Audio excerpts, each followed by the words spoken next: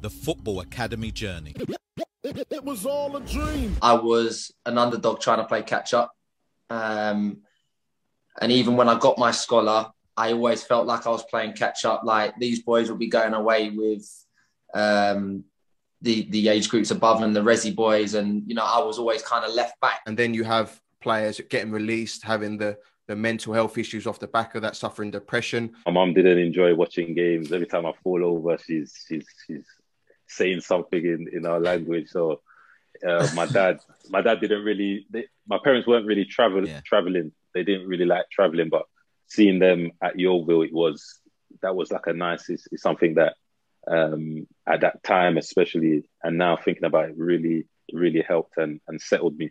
I think the pre-season, I turned up late to the training camp. I can't remember where it was, and I was in like different training gear, and I felt like a trialist. Trying to elevate us and maximise our potential.